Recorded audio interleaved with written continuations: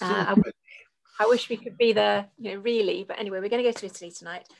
Now, Italy really is less a country and more a sort of group of regions with lots of differences, and not just in the people. The characters are very different from north to south, but also the foods they eat.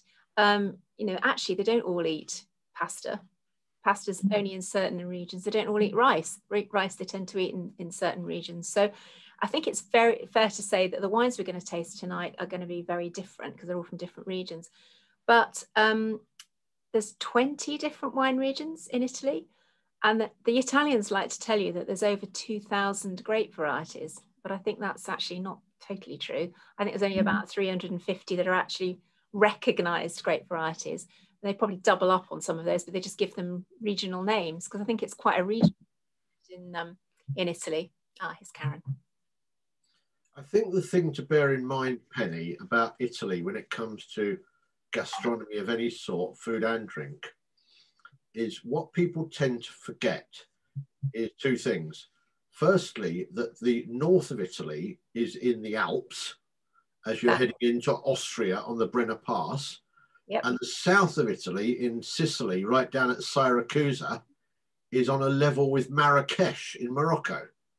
So, you've gone from sort of desert heat to alpine snow, but we all put it in one country. In fact, last year or the year before, I was treated to a lovely day out at Highgrove. And there was a talk by Tom Parker Bowles and Angela Hartnett. Talk about name dropping. No, they were doing the talk. I just got a ticket. But they were talking about Italian food. And they were saying the problem is, from an English perspective, that if you go in an Italian restaurant in the UK, it's almost now that's what I call Italian. It's the top 20 dishes that we've all heard of. Yeah. Now, one, you would never have bolognese sauce with spaghetti in Italy. Yeah, exactly. You'd have it with something else.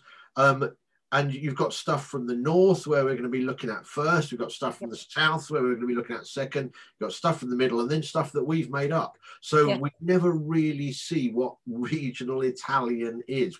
Whereas tonight, hopefully, we're going to see a little bit more of that. Yeah, exactly. So I'd just like to welcome Karen and Florin and her two guests who are with us tonight, one of whom's birthday it was fairly soon. So happy birthday. Thank you. Happy birthday. Sarah, I'm Tim. Hi, Sarah, Tim. Karen and Florin, nice to see you. Just to give you a quick recap, my name is Penny Hayes and I'm the co-founder of Great Wine Online, and I'm here tonight with Steve Il Formaggio Parker, and we're going to take you through Italy from the north to the south. We were just saying that Italy's less of a country and more of a combination of different regions with different characters, not only with the people but also with the foods and the wines that they drink. So 20 different wine regions. I've actually got a little map here I'm going to show you, just to show you approximately where most of them are. Can you see my screen there? And so you can see all of those coloured areas are all the different wine regions in Italy, some of which you may never have heard of. But the one we're going to go to tonight is, for our first glass of wine, and I hope you've all poured one, is a Prosecco. Now, not many people know this, but actually Prosecco is the name of a village, a very cute village. In fact, that photograph there is supposed to be a picture of the village from the air. I don't think many people knew that. It is, in fact, it was, I should say, the name of the grape that most of the Prosecco that we know of is made from. But Steve, I think they changed the name of the grape. Yeah, what happened was the grape had traditionally, as you say, been called Prosecco. And then I think it was about 2009, 2010, something like that, the villages on your map there of Valdobbiadene and Conegliano applied for the higher level of appellation in Italian wine. So they wanted to be a more superior product. And the problem was the European regulatory authorities who look after such things said, this is very confusing because the wine is called Prosecco and the grape is called Prosecco. So you could actually make Prosecco in Slovenia, as they do, for example. So how on earth are we going to do that? Because they would have used a grape called Prosecco and they just write Prosecco on the label. And well, the word Prosecco is actually a Slovenian name originally, so they do make Prosecco, and they also make it in Croatia. And yeah. they make it. So what they were doing was making a wine with the grape called Prosecco. And everyone said, this is far too complicated. We can't get our heads around this. So the grape is now internationally called Glera, Glera. Which isn't a particularly romantic name for what is actually a lovely wine. And Prosecco is a protected name for wines from that region, if it's Prosecco DOC or Prosecco DOCG. You also get it in two different variants, or actually three different variants. Spumante, Frizzante, and then there's one called Tranquillo, which is a still Prosecco, which you don't see very much of over here. But the one we're drinking tonight is a Spumante, which is the more bubbly. The Frizzante tends to have fewer bubbles in it, and usually quite often comes in with a cork with a bit of string around it, and can come sometimes with a cork, what do you call it, a crown cap, like the beer. But this one we're drinking tonight is a Spumante, the more bubbly one, which is why it had a proper cork in it with a wire cage over the top. But like you say, there's two main areas really that applied for the sort of top-notch DOC, which is their equivalent of the French appellation, and that was, and I'm going to really struggle with the names of these, but Congelliani, I can't say it. Valdobbiadene. It's the emphasis on the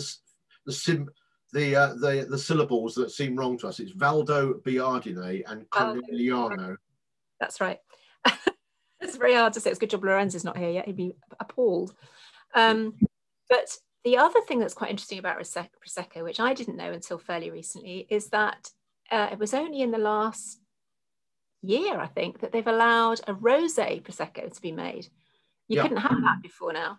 Yeah, and that was a legacy of the thing I discussed earlier on, because the way they make that is they use the Glera grape, but they also use another grape called Raboso, which gives it the pink colour. Now, are they allowed to do that in a DOC Prosecco or not? Yes. They are, but only they are, but only since the 2019 vintage. Okay, great. So you're just seeing it appearing in the UK. Great. Now, another thing we need to tell people about Prosecco is it's not made in the traditional method that we've come across with in other tastings we've done, our sparkling tastings, such as champagne, obviously, cava, even the Cap Classique that we've seen in South Africa, or in the method Marlborough that they call it in New Zealand. It's the method, was called the method champenoise, it's now called the method traditionnelle, where they ferment the wine in the bottle and they turn it every day a quarter of a turn, and all the sediment comes down to the bottom of the cork, and then they let that fly out, and then they put their liquor in. That's the sort of traditional method. Prosecco is made in what's known very romantically as the Charmat method, but actually it's fermented in a steel tank. And that tends to give it a much, much cleaner, probably fresher taste in some respects, because you're not getting, the wine hasn't sat on the lees, which is all the sort of dead yeast cells in the bottle, hardly at all. So it's getting a much fresher, much more aromatic flavour. So I've not tried this one yet. I'm about to. So I'm hoping that what I've just said is actually going to be true. But certainly it smells very fresh and very floral.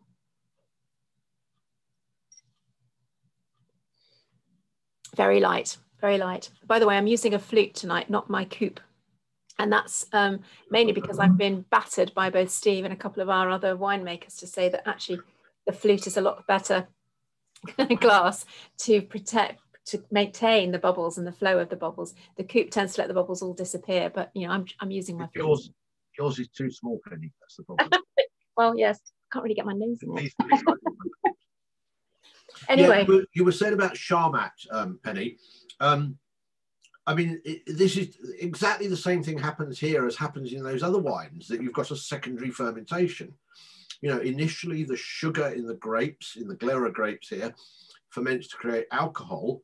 And then instead of putting it in a bottle to do the secondary fermentation, they do it, as you say, in a stainless steel tank to retain that cleanliness. and that crispness.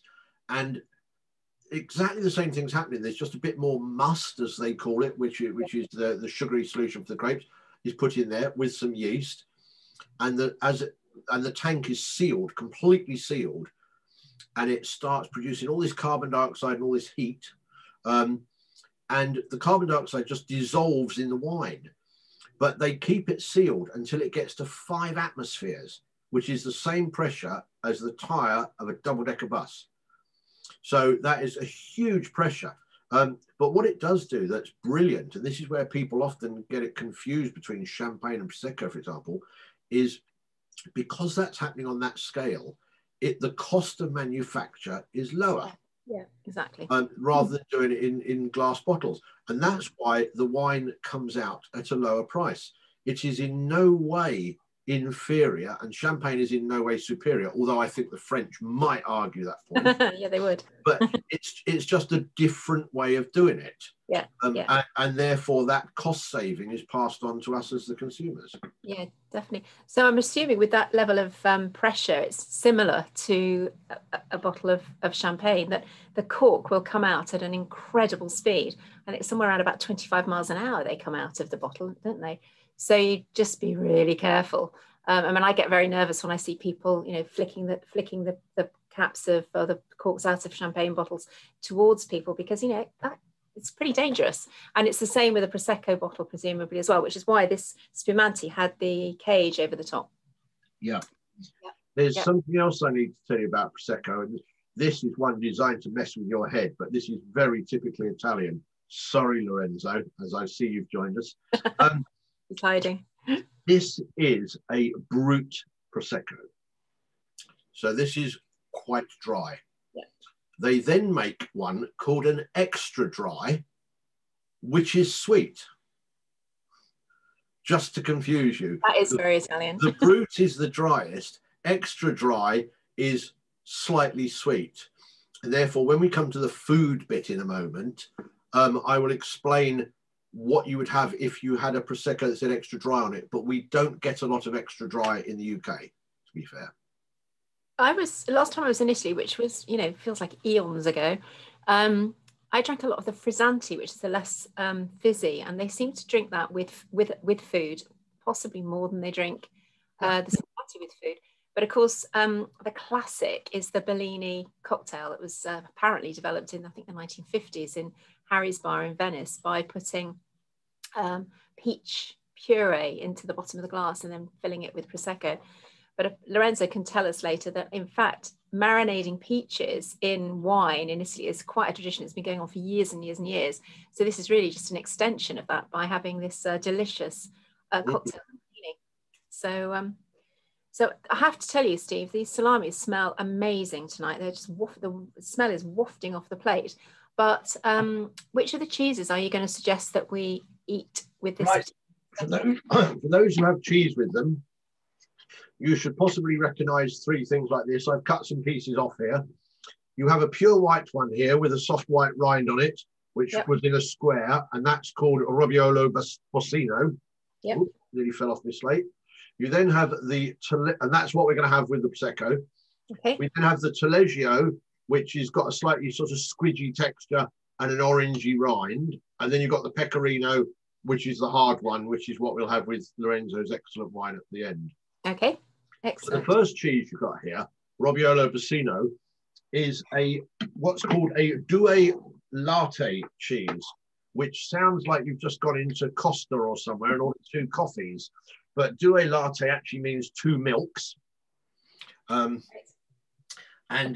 it's because this particular cheese has been made with cow's milk and with sheep's milk. And this blending of different animals is hugely popular in Piedmont. Now, Piedmont is in the top left-hand corner of Italy, the bit heading across towards Switzerland.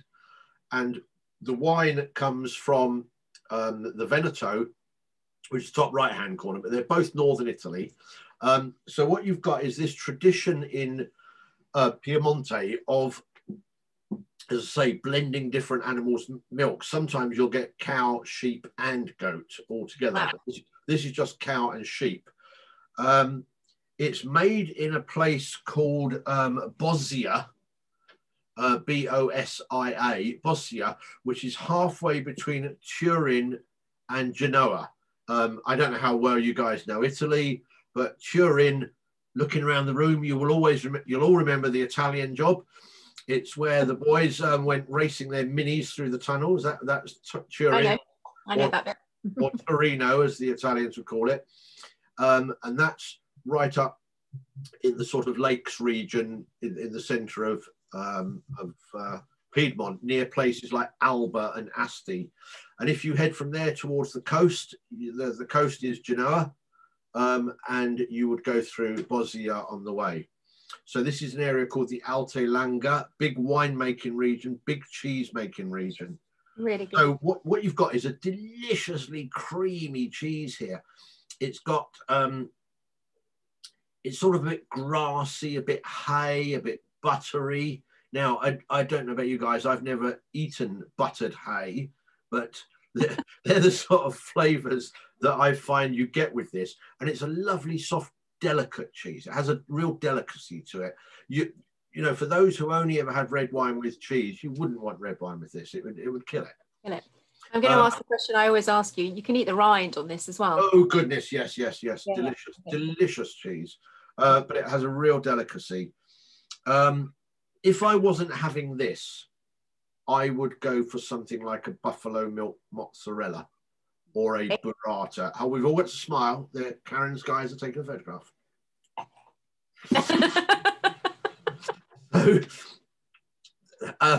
So something like a buffalo milk mozzarella or any other very delicate cheese. If you wanted to support British cheese making, which I think most of you know that I'm a big fan of, there's a stunningly good cheese very similar to this called Wigmore, made by a lady called Anne Wigmore in Berkshire. And it's a soft, delicate sheep's cheese as well. So that would work beautifully with this. You could get away with a brie or a camembert with this.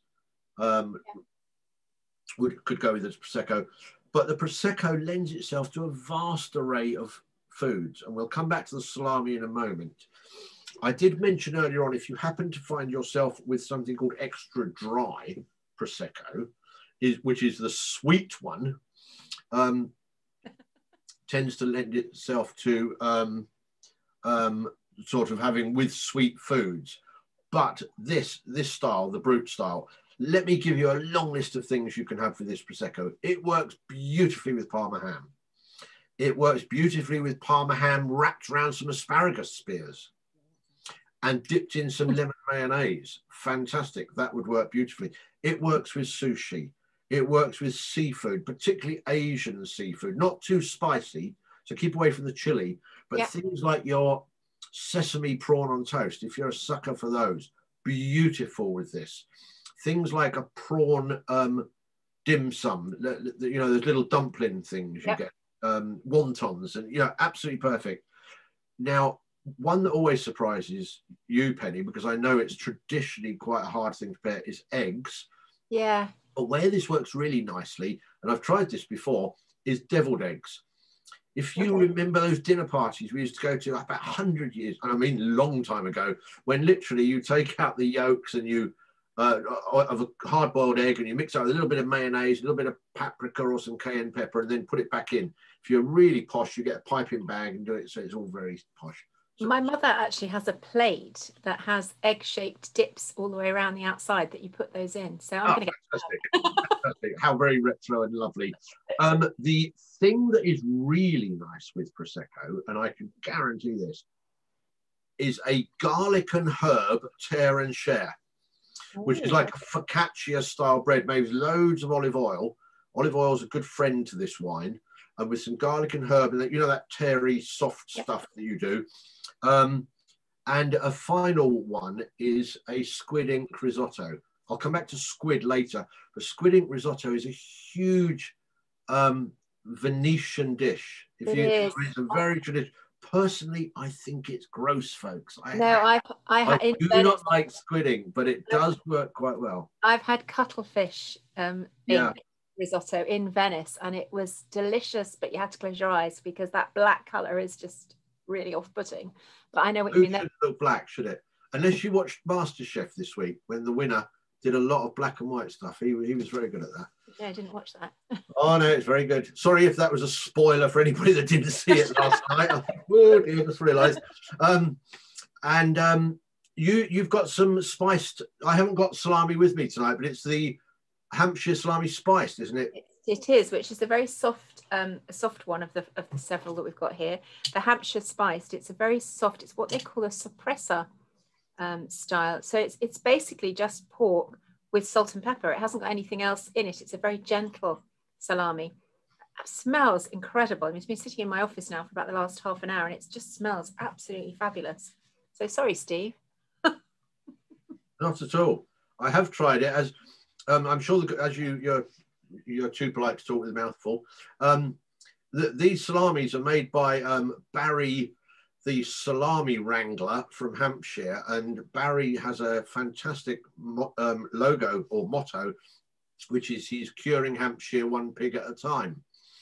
And this guy owns a beautiful farm shop deli curing facility on some land owned by a member of the landed aristocracy, who I can't remember. He's the Duke of something, but he's got this sort of farm shop there, and his big thing is making salami. He's travelled extensively in Italy with some good friends of his, and wherever they've rocked up, they've gone to almost knocked on the door of a family and sat there with Nonna, who is grandmother, and picked up these traditional regional family recipes. This one's actually from Veneto, isn't it? It's from the Veneto region, so it comes from the same region as the Prosecco that we're drinking. And of course, how often have we said that, you know, drink and eat, drink with the food. I'll get my words out. Drink and eat the same things that come from the same kind of region, because they're made to go together, same terroir, all that kind of thing. So this actually does come from, well, the recipe comes from the Veneto region. Exactly. So literally handmade by a good friend and partner of ours in Hampshire. It's called Hampshire salami, and the suppressor style is a very soft style of salami. Some salamis can be quite bitey, quite chewy, whereas this has quite a softness to it. With lots of lovely bits of fat in it through it as well. I mean, it really is quite delicious. Quite funny. Some people get really concerned about the F word, but at the end of the day, it's fat in food that carries the flavour. Exactly. It gives the flavour. So it's very, very thin amounts of it there. So I think that's a lovely little pairing we've got going on there, with this soft creamy cheese, this soft salami, and this rather lovely Prosecco. pear smelling Prosecco.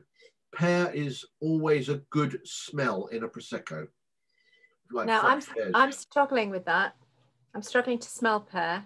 And we quite often say that, you know, just because one of us smells something doesn't mean to say the others are wrong if they can't smell it. I don't get pears at all on this one. Sorry, Steve. Maybe it's because more on the palate. The salami has overtaken it, but it's delicious. It's lovely and fruity and light. Delicious Prosecco. Everybody happy with all of those pairings there? I think everybody is quite happy drinking that Prosecco. It's happy smiley faces, to quote the song words. Now I'm just going to say hi to Lorenzo. Ciao Lorenzo, come stai? Hello everyone, good evening. I'm okay, are you okay? Good to see you. I'm sure you're sitting there thinking, salami, English. English salami, very good. Now, the next wine we're going to taste tonight is from Sicily. So we've gone right down the south. It will be probably a surprise to most people to know that Sicily actually has more vines than Australia, Chile, and Bulgaria all put together. Yep. It makes huge quantities of wine. And up until relatively recently, it was pretty rough. It was pretty, well, sorry, that's the wrong word. Rustic, I think, is the polite way of calling the wines that they make in Sicily. Predominantly white, interestingly. And going back to what you were saying, Steve, about the different climates in Italy, of course, on Sicily, you've got Mount Etna.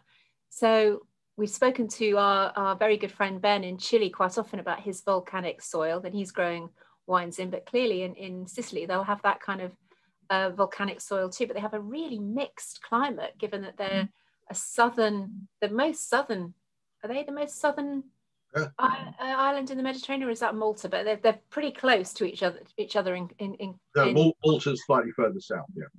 Okay. So you've got Mount Etna, which obviously I'm not sure it's erupted recently, but it's certainly got the volcanic terroir there.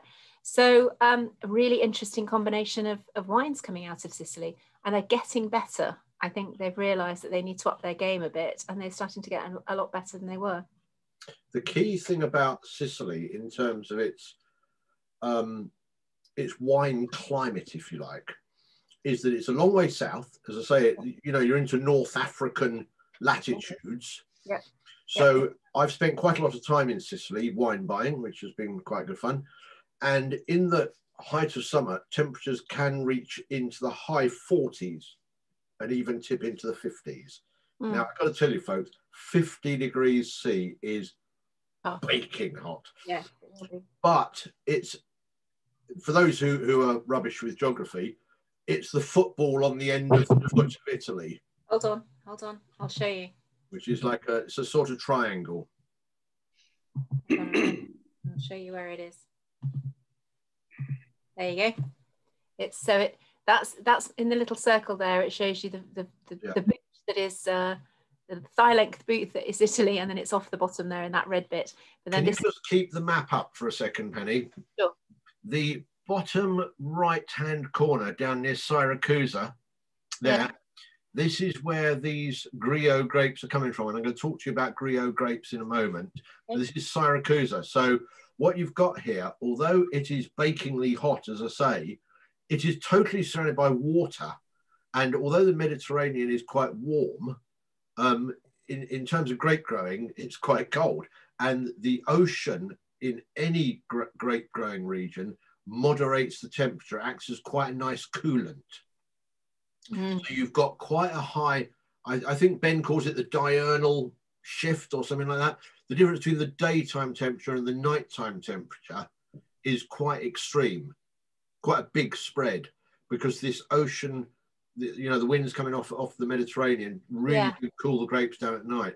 But the reason this Grillo is such a popular variety in Sicily is that it's quite resistant to heat.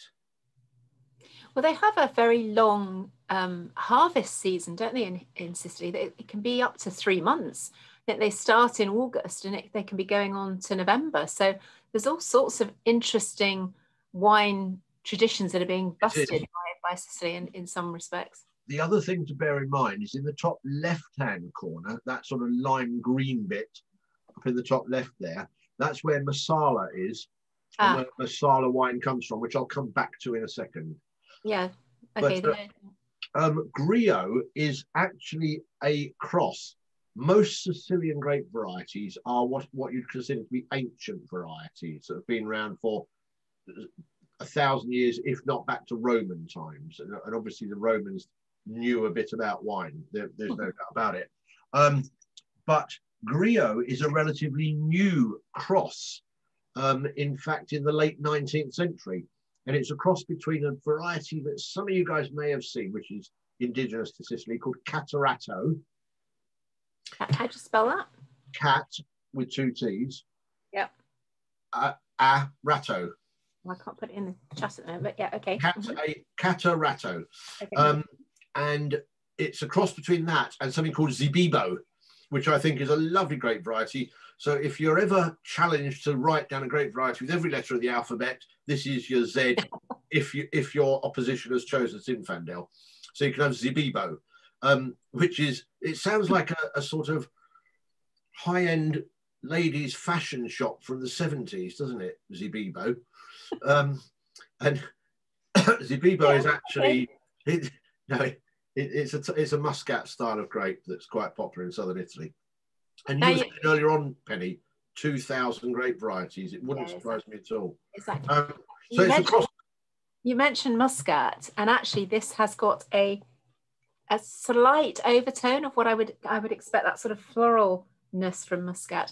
But actually, you were saying that in Sicily they make I've completely forgotten the word. It's not Madeira, it's Marsala, and they also make a Muscat. So they are actually quite well known for their desert dessert wines. They're sort of sweet pudding wines. Well, Grillo is one of the grapes used to make Marsala, because Grillo is quite robust and can stand up to the heat. So it works particularly well when you're making a sort of big fortified wine like this. Yeah. Right, so that's Grillo. Now the guys that make this, they're organically grown grapes. So for those who like an organic diet, big tick on this one. Definitely. And secondly, that they have what they call a partial picking method, which is bloody costly, folks, I have to tell you. But basically, instead of using machine harvesting, which is obviously massively efficient and quite low cost, they send teams of workers through the vineyard picking the bunches that are ripe, and then they go through 2 days later and pick any that are ripe then, and they do that like 3 or 4 times. That's hugely expensive. That is expensive, and it's a style of picking that's normally used in quite high-end wines. So you know, this is incredibly good value given when you know what's gone into it. But they the key thing is, because of the heat, because of the style of the grape, if you're not careful, you lose acidity in the winemaking. So those who are regular viewers may have heard us talk about malolactic fermentation, which is when you use naturally occurring bacteria to soften wines. Here, the trick is to stop malolactic fermentation. They absolutely don't want it. Otherwise, you lose acidity. And if you lose acidity in wine, that's when it becomes what pretentious people like Penny and I call flabby. Flabby.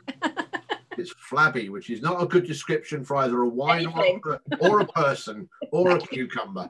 It's really not a good description.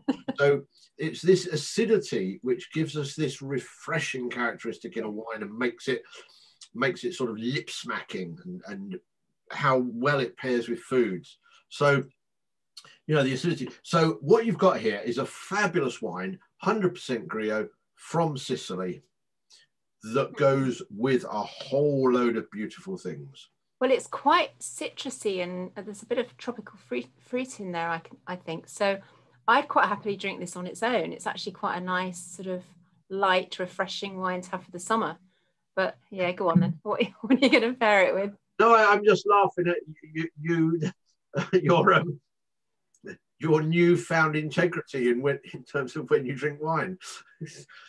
All the time. Penny and I both enjoy drinking wine a lot, and we taste a lot of wines. Huge difference. You know, I probably taste about 50 wines a week. That doesn't mean I drink them. I spit them out and all of that. But anyway, we both enjoy our wine. We really do. But it's very good for you. It is extremely good for you. Right. So which of the cheeses are we pairing with this? Right. One? This is time for Taleggio. Now, why have we not got Sicilian cheese? I'll tell you what, because it's too bloody hot to make cheese in Sicily. Yeah. You do actually get a pecorino siciliano, which is made in Sicily, but we're having the pecorino from Toscano in a tribute to Lorenzo and his fabulous wines later.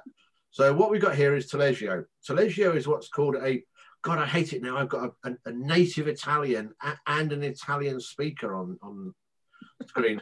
This is what's called a stracchino cheese. Stracchino means tired, which, if you translate it literally, that's not a good description. I've got some tired cheese. Cheese. Yeah. What it means is cows that have been grazing on fresh grass pasture during the summer, at the end of the season, when they're brought down off of mountains and hillsides back to the valley floor and start eating silage, they describe the milk as tired.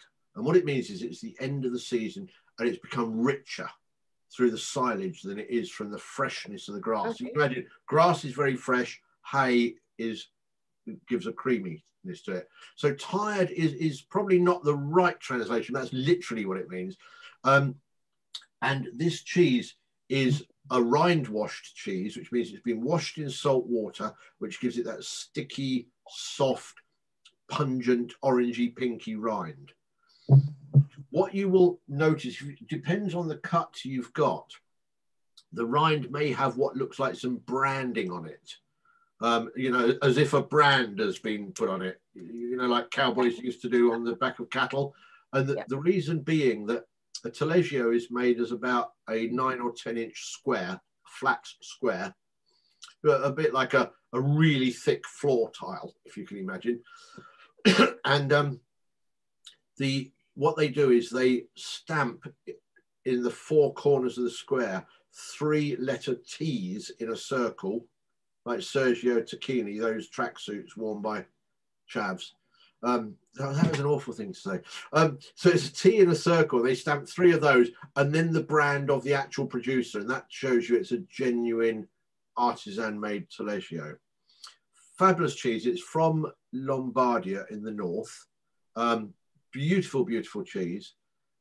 The top recipe tip with this cheese: get yourself a bowl of spaghetti or linguine, whatever's your favorite. Cook it al dente, so it's got a tiny little bit of crunch. Toss it in olive oil and black pepper. Put it into a baking dish. Put slices of this on the top. Chuck it in the oven for about 5 minutes, and it just melts into it. It's gorgeous. Now that's interesting, because I've never eaten taleggio on its own. I've only ever used it or seen it used in recipes before. So presumably it is a cheese that you cook with. Goodness, yes. But I've never seen it on a cheese board, I don't think, just like this. But I have to say, it is quite delicious. I actually prefer this one to the first one we had. And the rind is delicious as ever, now that I'm used to eating cheese rind since meeting you. What you will find, Penny, with a couple of notable exceptions, we are mostly over the age of 25 on this screen tonight. And the older you get, your palate needs stronger flavors. And the first one has a real delicacy. Yeah. That, you know, are you saying that my palate's shot, therefore I can't appreciate it? No. I'm just saying you need a bit more flavor delivery to give you that kick that you're craving. Fine. Thank you. But being a Sicilian wine, Italy is upside down compared to the UK socio-economically. There's a sentence you never thought you'd hear me say. In Italy, the north is the affluent areas around Milan and Torino and Venice and Verona. And the south is the rural areas, which is about farming and generally a much lower standard of living. But what it means is when you go south, and by south, I'm taking sort of either Rome as the dividing line between the north and the south, or Napoli or Naples. But certainly once you go south of Naples, you're definitely in the south of Italy. And therefore the cuisine is very, I guess the polite way is to say a peasant cuisine. It's very vegetable based and it's not very tomato based. The north is all about tomatoes and it's all about meat. The south is about seafood and vegetables. So Grillo is a wine that's made for vegetables. This taleggio has got quite a vegetal characteristic to it. If you can imagine, it almost slightly cabbagey. Yeah. So any goat's cheeses work really well with this. Any of the Alpine cheeses that you're such a fan of, Penny, like Fontina or Fontal or Conte or Gruyere would work beautifully with this wine. But it's really vegetables is what this is all about. So courgettes, pesto, roasted cauliflower, mushroom risotto, any sort of vegetable, particularly grilled vegetables that brought some flavour out, and a rocket salad, absolutely beautiful. You know, these are all great things to go with this. Yeah, I get that. It's quite a fresh wine anyway, and I can imagine that would work really, really well with those vegetables. It is probably the most well-known white grape from Sicily, Grillo. They're not perhaps known particularly well. It's not really known for white grapes. You're absolutely right. Yeah. You know, we tend to think of Nero d'Avola and exactly. I mean, there's the red wines we probably will have heard of from Sicily are things like Nero d'Avola, which is quite well known over here. But first time I've tasted this particular Grillo, I have had it before, Grillo that is before, but it's actually really quite fresh and quite different. I'm quite enjoying this one. And the thing they've done that is really clever is got this in a relatively low alcohol. Now, my bottle's in the fridge. I think it's about 12%, isn't it, Penny? Something like that. Yeah, and interesting enough, the Prosecco is 11% tonight, so we're on a low alcohol kick tonight, theoretically. Now the salami that I would suggest we have with this one is the Corallino. Corallino is traditionally apparently made around about Easter time. I mean, now they make it all year round, but it is an Easter time type salami, so very appropriate. And again, huge chunks of fat in it, but it's a relatively spicy one compared to the one we had before, but some kind of sweet spice, so sort of paprika-ish, and I think goes really, really well with this. I tried a piece earlier on and it's really delicious. So I'm going to speak with my mouthful again. You know what I'd do? I would get some courgette in quite thick slices, some aubergine in some quite thick slices, toss them all in some olive oil with a bit of black pepper, chuck some of this salami in with it, cut it into little pieces, Nice. put some taleggio on top and bake the whole lot in the oven for 20 minutes. Okay, that would be stunning. You should have told us that before. We could have prepared that for later. And I just made it up. It's, my creative palate was running away with me. So now we don't just have to think of Sicily as Coriglione and Malo Brando and horses' heads. We've actually got some great wines that we can taste from, and white wines that we can taste from Sicily, which I think are absolutely delicious. So Lorenzo, we are now going to taste your Moro Rosso, but before we do that, great to have you with us again. Now, we spoke last week and it was a very sad news. You had to tell us that the frost overnight had destroyed literally 20% of your grapes. Good evening, everyone. It's a big pleasure for me to introduce our winery, and I hope you can enjoy it with our Moro Rosso wine. Yes, Penny. Last week in Tuscany, but in a big part of Italy and in France as well. Yeah. Frozen a lot, not just the vineyard, but a lot of different fruit, fruit frozen. In our case, we are so lucky because the springtime is not started very good, and so the vineyard was without flower, and I think we lost around 15 or 20%, but it's too early to know now. We need to wait a few weeks more. But considering the big situation around Tuscany, we are very lucky. We have a colleague lost 85% because the vineyard was with flower and frozen everything. So. Such a shame. That's really such a shame. So for those people who don't know, Lorenzo, you and I met originally about 6 years ago. I first met your wife, Isabella, and her father on the tube station in Earl's Court on our way to the wine fair. And all the trains were messed up and we ended up chatting. And I met Primo and Isabella and then went to visit or came to visit you in Tuscany and have been back several times for big parties. You have a most fantastic vineyard and winery with it was a 12th century village, I think, wasn't it? And you have a little chapel up the street, and all of the winery workers' cottages have now been converted into places that we can all stay, which we're hoping to do again next year. But it's been it's absolutely fabulous situation right in the middle of the Tuscan hills near Arezzo. Now, last week you took us around with a camera, which to show everybody the view, which is obviously it's too dark to do that this evening. But you're not far from Arezzo.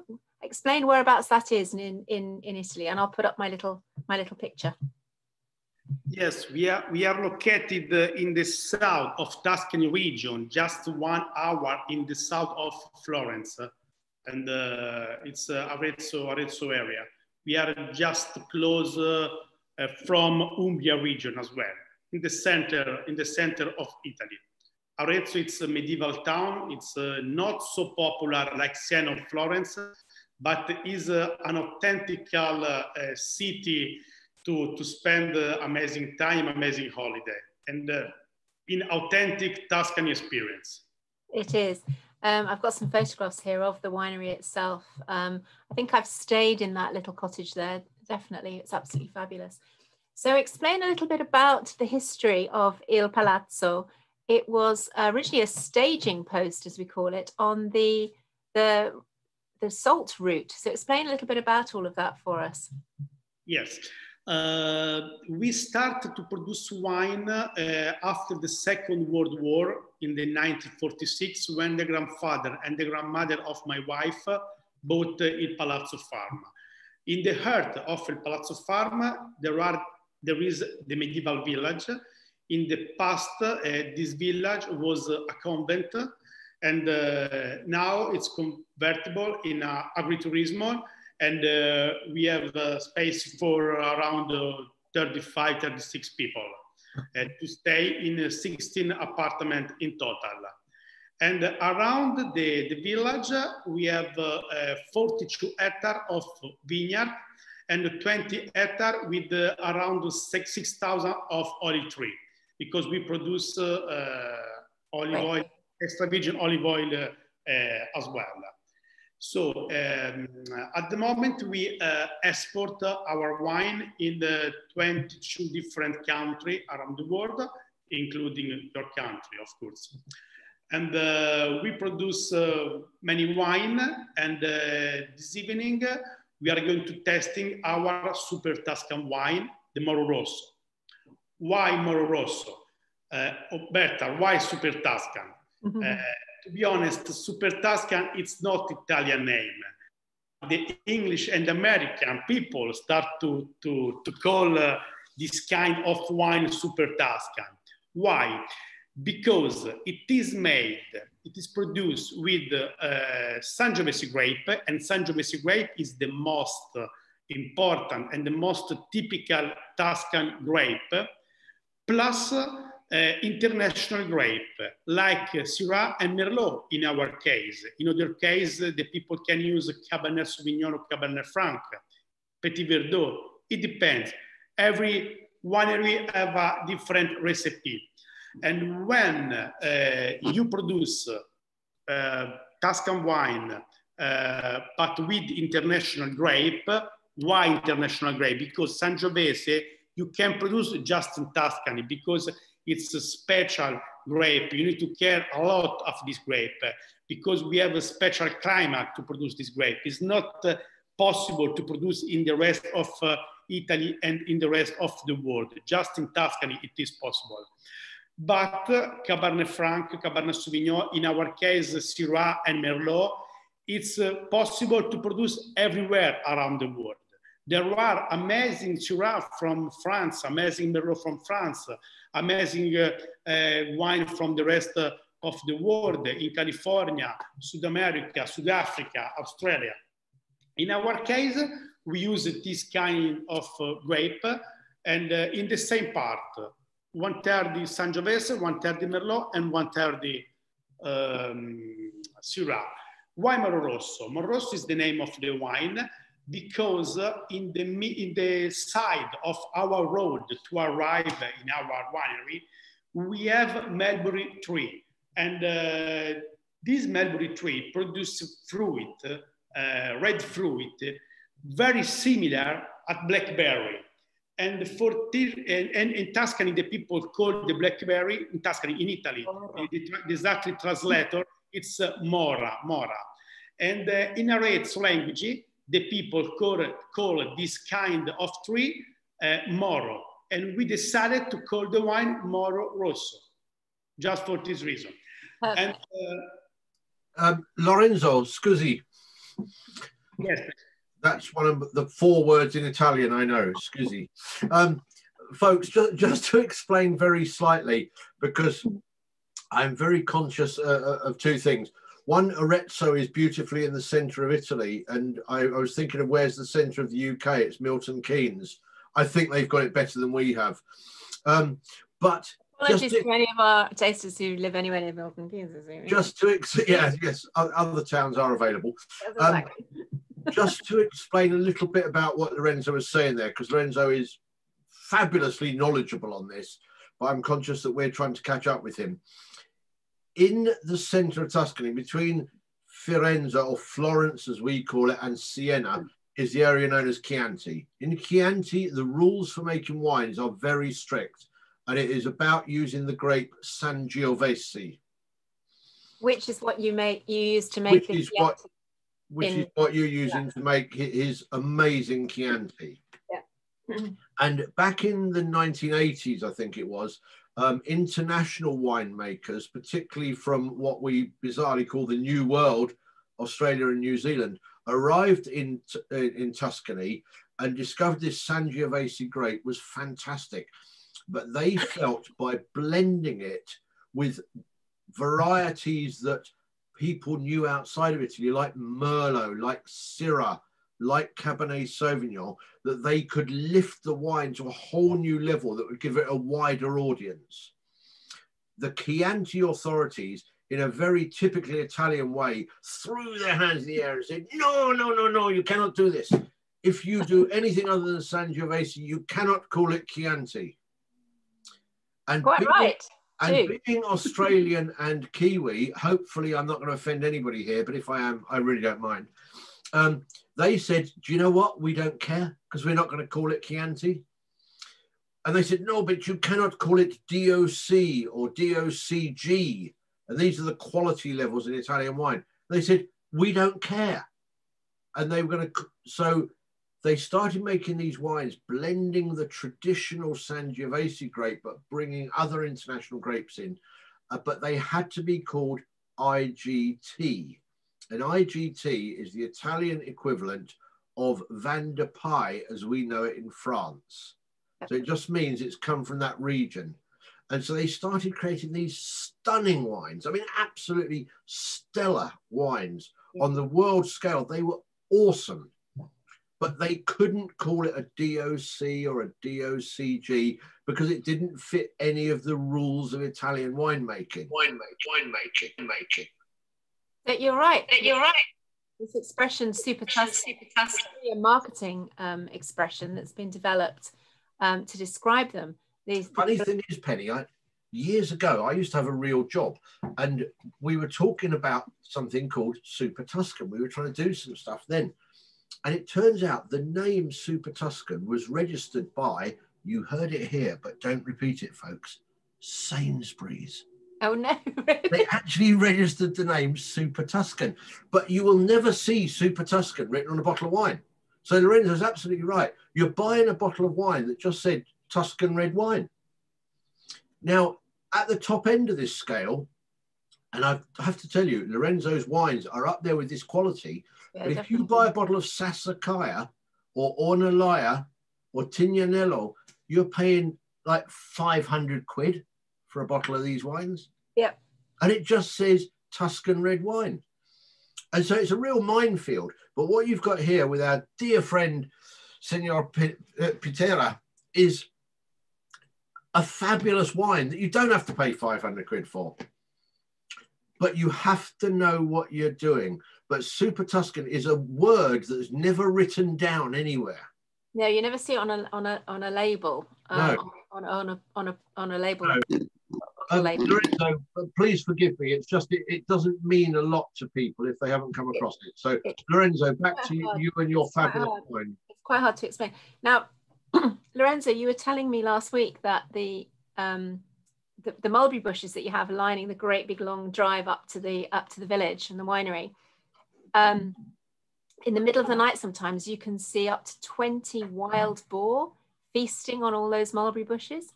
Now, we always say that this wine goes really, really well with wild boar, but that's not something that we get very often here in the UK, unfortunately. But we do have an amazing salami that our friends from Hampshire have given us today. Now, Steve, should we chase the cheese first or the salami first? Do you know what? You're all over 18. Do whatever you like. Do whatever you like. Okay. Well, I'm going to suggest that we try the salami tonight, which is the Hampshire Black, which is quite a peppery one. It's going to be more spicy, but I think it's going to really work with this Moro Rosso.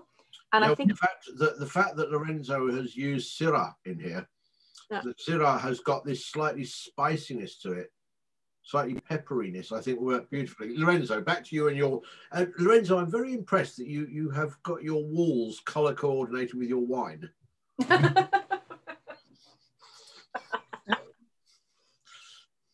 Sorry, Lorenzo. He's so rude. Big bottle of Moro Rosso. So, really beautiful wine, fantastic colours, deep. I'm getting on the nose, I'm really getting those blackberry flavours that you're talking about. Maybe it's not the blackberry, maybe it's the mulberry I'm smelling. And licorice. Go ahead, Lorenzo, tell us more. Yes, we can start with the color. If you can look at the color of the wine, it's deep ruby red, because the Syrah grape, it's usually is darker comparing at Merlot and Sangiovese. And so for this reason, it's more darker compared to the other wine, because Syrah, it's really dark. Yeah. And you can testing the blackberry for sure. A note of pepper, and at the end a note of licorice as well. Yeah, it's a well-balanced wine. It's not so tannic, because this wine, it is stored for a couple of years in a big wooden barrel from Slovenia and the French tonneau. Tonneau, it's a 500-liter barrel, and we use a part of a big barrel and a part of small barrel, and our enologists at the end of 2 years mix the wine. And it's long at the end, and my opinion, the best combination is for sure with the best dishes, Tuscan dishes, Italian Tuscan beef, Tuscan meat, but it is amazing with cheese, of course, and fantastic with Parmigiana, for example. If there are vegetarian and don't eat beef, meat, generally, it's amazing with Parmigiana. Do you know Parmigiana? Parmigiana is made with aubergine, and one side of aubergine, one side of mozzarella cheese, Parmigiano on the top, and tomato. So it's amazing. It's a typical... the south of Italy, but everywhere in UK you can eat in Italy. And sometime in the summertime, I'd like to cook for our guests in our turismo, and we cook Parmigiana, because the tomato and the mozzarella cheese, it's a perfect match with our Moro Rosso. Lorenzo, I have never told Steve that you are actually a qualified chef. I probably should have told him that before now, but I have been very lucky to have been served the most amazing food by Lorenzo. I forgot to mention that fact, Steve, sorry about that. And he has made the beef that he mentioned before with rosemary, which was just the first time I'd ever had beef and rosemary together. It was amazing, and various other delicious dishes. But next time I come, Lorenzo, I want that you've just described. It sounds absolutely phenomenal, really delicious. But tonight we actually have a pecorino. We don't have a Parmigiano. We have a pecorino cheese with a pecorino Toscano, I should say. Yeah. So what is pecorino? Pecora is Italian for sheep, and and pecorino basically means sheep's milk cheese. For your further edification, in France it's brebis. You know, so in the same way we use the word chèvre to describe any goat's cheese in France, we use the word pecorino to describe any sheep's cheese in Italy. Why so much sheep? Well, as I've said many times, Italy can be quite a mountainous country, lots of hills, particularly in Toscano, and cows aren't very good at climbing hills. They're quite lazy animals. Goats and sheep do it very well, and therefore they tend to have a lot of sheep. It's quite practical, really. Yeah. This is what happens from listening to the archers. You see, you learn this stuff.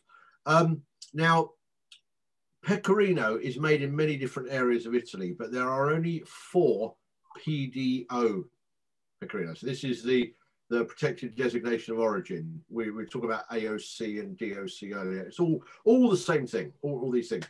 So the registered ones are Siciliano, Sardo, Romano, and Toscano.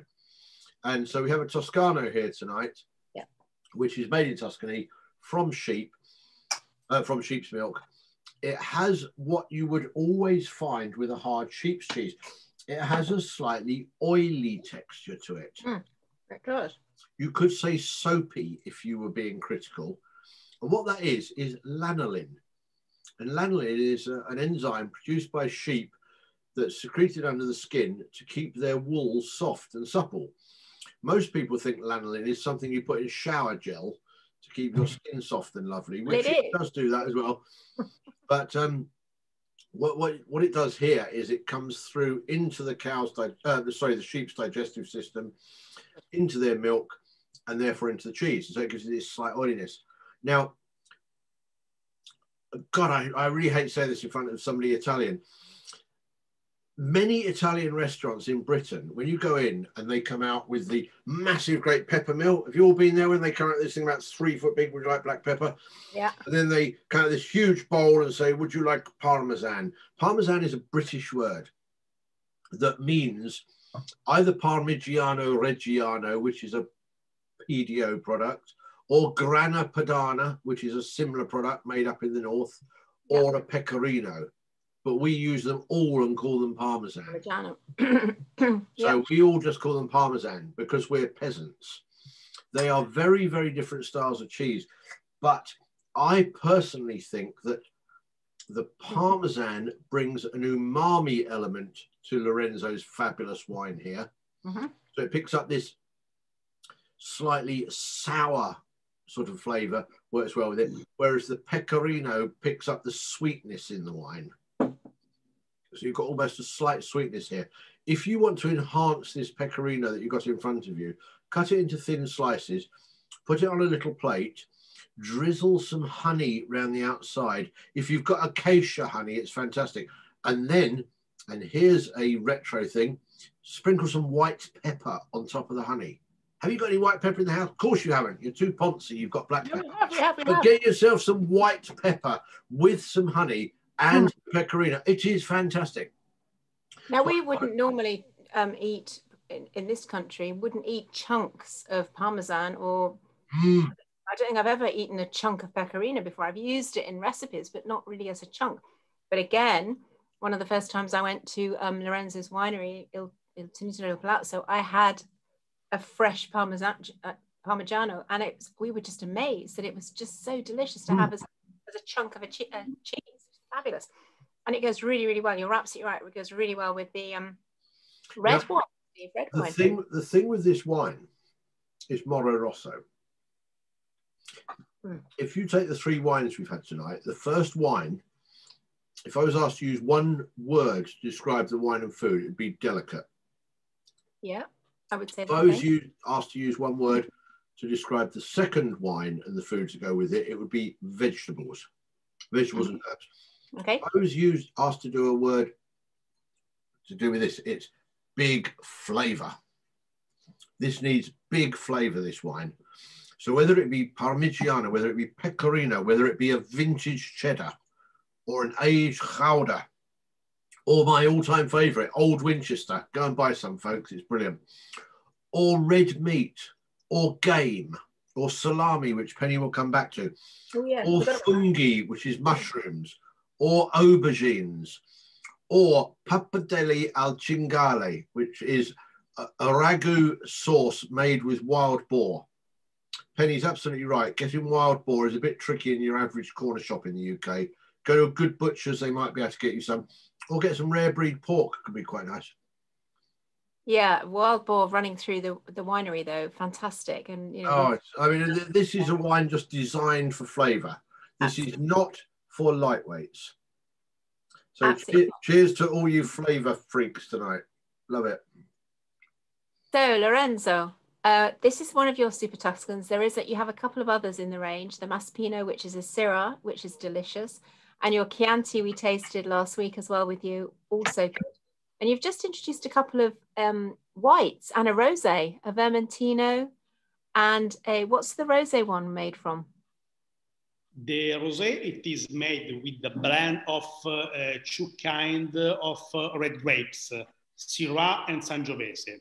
The wine is rosé because it's made with the pressing. We pressing very softly the red grapes, because if you open a red grapes, if you cut in the middle, inside is white, just the skin is red. And the wine become red because the juice stay in contact with the skin between 2 and 3 weeks, sometimes more. For this reason, the wine become red. Otherwise, it is white, the wine. In the case of rosé, we pressing very softly the red grape and become rosé for this reason. Yeah. And then we produce amazing Vermentino as well. Vermentino is one of the most typical white grape in Tuscany area. It's wine with a body, but at the same time, it's a fresh wine.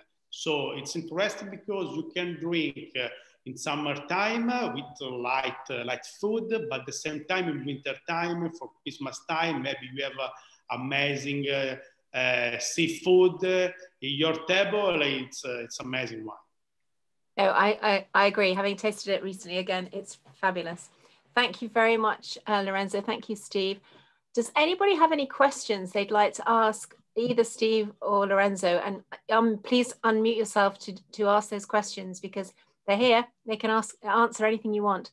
Lorenzo, we're thinking about organizing a trip to come and stay with you guys in May 2022, which seems like years away. But given all the problems that we've got traveling, I think we won't get there till then. So it'd be delightful to be able to come and stay. And I'll tell everybody about that trip that we're going to come and do with you. It won't be at harvest time, because harvest is usually September, end of September. In the middle. Every year is different because it depends about the season. It depends if we have a dry summer or if during the summer rains a lot, but more or less it's in the middle of a winter, or in the middle of September. Sometimes we can start 1 week after or 1 week later. It depends. Yeah. But we'll be able to see the vines just beginning to flower, just beginning to fruit. Walk through the olive trees, olive grove. Go on, Steve. What were you going to say? I was going to say it would be lovely to have a couple of people ask questions, because I don't know about you, I get sick of the sound of my voice. Yeah. It'd be lovely to hear some of these folks, even if they just say, "Hi, you're looking good, Lorenzo." Okay, so I'm going to ask the question then. Does anybody have a favourite wine tonight? Quite often when I ask people what their favourite wines are, they put their hands up for all three of them. Does anybody have a particular favourite tonight? And don't just say Moro Rosso because Lorenzo's here. Prosecco? Okay. Unmute it, go on. Elliot's saying definitely the red. I have to say mine is definitely the red too. Yeah, Karen's saying the red too. Yeah, I agree. I think the red is definitely my favourite tonight. So cheers, Lorenzo. Fantastic. I don't notice you're not drinking. What's going on? Why aren't you drinking tonight? To be honest, in this moment, I am in my office, but I have a bottle of Moro Rosso, okay? Good. And then my wife prepared the dinner for me. He prepared amazing meat tonight, and for sure I opened the bottle of Moro. Good. I'm glad to hear it. Fantastic. Excellent. So unless nobody's got any questions, I would bid you all farewell. Thank you so much, Lorenzo, for joining us again this evening. It was great fun to have you here. We'll no doubt speak to you soon. Steve, thank you again for all of your amusing and slightly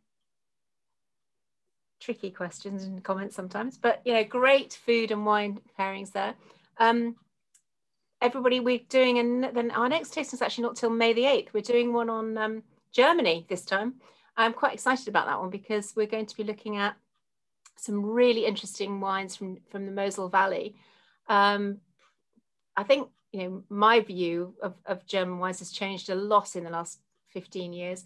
We tend to think of them as very sweet, but the ones we're going to be tasting on the 6th of May, Steve, are totally different. Sorry, May, totally different. We've got Matt, who's joining us from the Dr. Lucen winery in the Mosel Valley. So that's a very interesting one I'm looking forward to. But I'd like to wish everybody a happy evening. Don't spend too much time down the pub now that you can. But thanks very much, Steve. Thanks very much, Lorenzo, and see you all very soon. Yeah. Good evening, everyone. Bye-bye. Bye. Yeah, thank you, Penny. Thank you, Steve. Bye, Graham. Bye, You. Lorenzo. Goodbye, Tina. Goodbye, Florian. Goodbye, Ellie. Goodbye, Karen.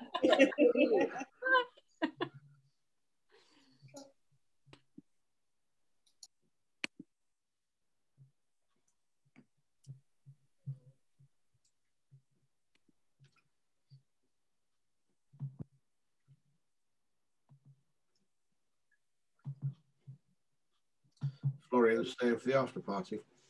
Yeah, exactly. Hey, Steve, how are you? Are you okay? Yeah, fine, thank you, Lorenzo. How are you?